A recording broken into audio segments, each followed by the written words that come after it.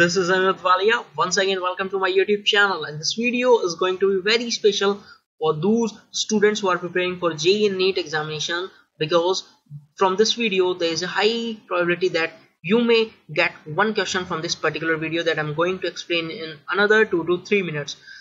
The examiner this year, there's a high probability that you will get the question from the inert pair effect, and what would be the question that examiner may ask, that I'll discuss in the same video. So before starting this video, I would request to all the students, please like, subscribe my channel and press the bell notification button.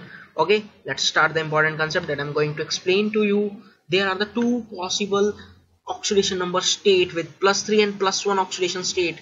From this year, there's a high probability that you will get question from this particular order that I'm going to explain. Now you have to remember there are 5 elements in the group 13. What are these? Boron, aluminium, gallium, indium and thallium. That is, to remember these elements, there is a short trick: bangan, alu, gobi in thala. Okay, bangan, alu, gobi in thala. Now what you have to keep in mind, the stability of +3 oxidation state decreases as we move down in a group. The stability of +3 oxidation number decreases. It means boron with +3 oxidation number is more stable as compared to aluminium, as compared to gallium. They even don't show +3 oxidation number state.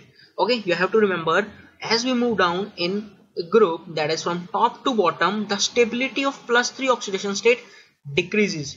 But if we come to the next point, that is very star point, and examiner has been already asked the question from this particular order. Okay, now you have to keep in mind once again the stability of +1 oxidation state. Stability of +1 oxidation state increases as we move down in a group from top to bottom. It means thallium with +1 oxidation number is more stable than indium, than gallium, boron, aluminium. Boron with +1 oxidation state will be the least stable, because boron with +3 oxidation number state will be most stable. So you have to remember these two orders, that is, stability of +3 oxidation number from top to bottom decreases, as well as the stability of +1 oxidation number from top to bottom increases.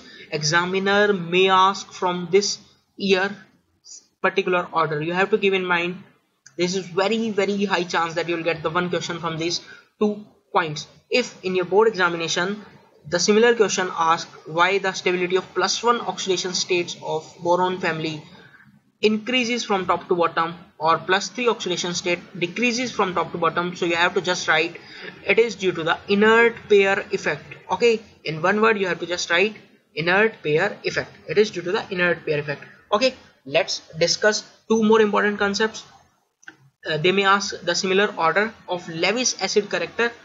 If we keep changing the elements of group 13, that is boron, aluminium, gallium, indium, and keep the halide like chloride, bromide, fluoride as same, like BCl3, AlCl3, GaCl3, InCl3, then as we move down from top to bottom, the Lewis character decreases. Lewis acid character decreases. It means BCl3 is strong Lewis acid as compared to AlCl3, then gallium, GaCl3, boron trichloride, aluminium trichloride. Okay, now the second important concept that you have to keep in mind, if we keep same as the element like boron, and changes the halide like fluoride, chloride, bromide, iodide, in that order, as we move down top to bottom, Lewis acid character increases. It means Bi3 strong Lewis acid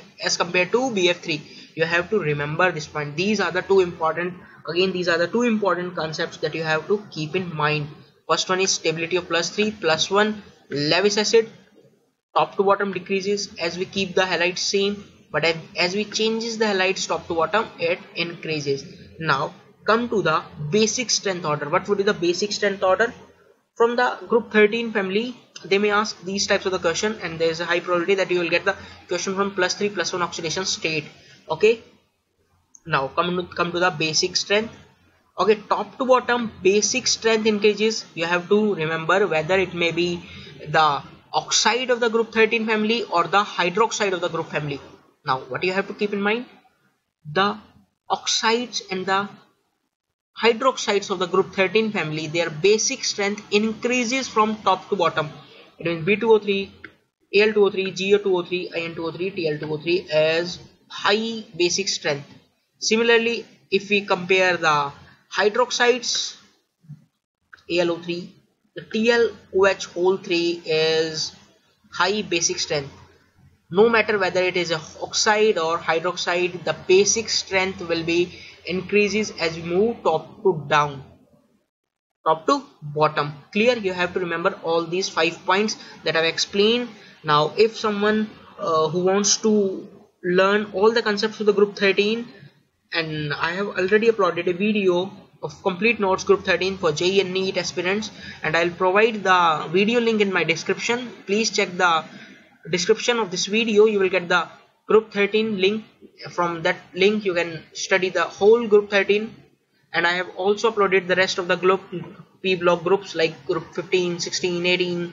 You may watch these all such videos on my YouTube channel, that is Anirudh Walia YouTube channel, and I would request to please share the videos as much as you can, because everyone has the right to get the free education that is provided on this platform. And thanks for watching. I hope all are doing well, they'll perform best in their examination. My best wishes always with you. Keep studying. God bless you all. Thank you.